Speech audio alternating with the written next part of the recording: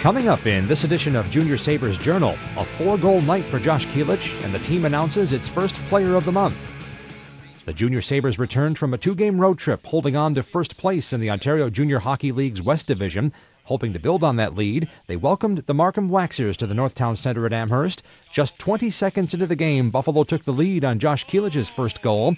Markham responded with a game-tying goal, then took full control of the period to grab a 4-1 lead before Kielich cut the lead to 4-2.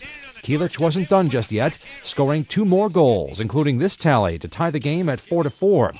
Buffalo was back in the driver's seat until an unsportsmanlike conduct call put the Waxers on the power play. Sammy Banga capitalized, and his power play goal proved to be the game winner. Newly acquired Waxers goalie Chris Perugini shut down the Junior Sabres in the third period, and Markham skated away with a 5-4 win. Head coach Grant Ledyard spoke about the loss afterward.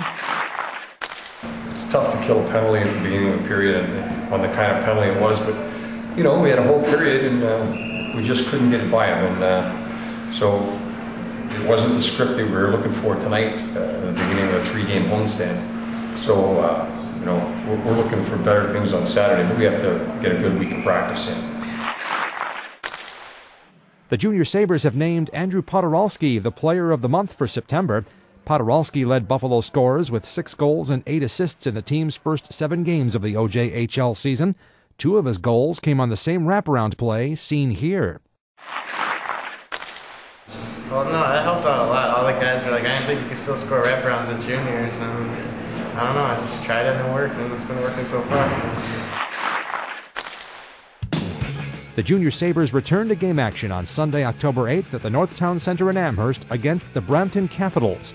During the month of October, fans ages 13 and younger wearing a hockey jersey get in free. For more information on the Junior Sabres, look us up online at buffalojuniorsabres.com. You can also follow us on Facebook and also follow us on Twitter.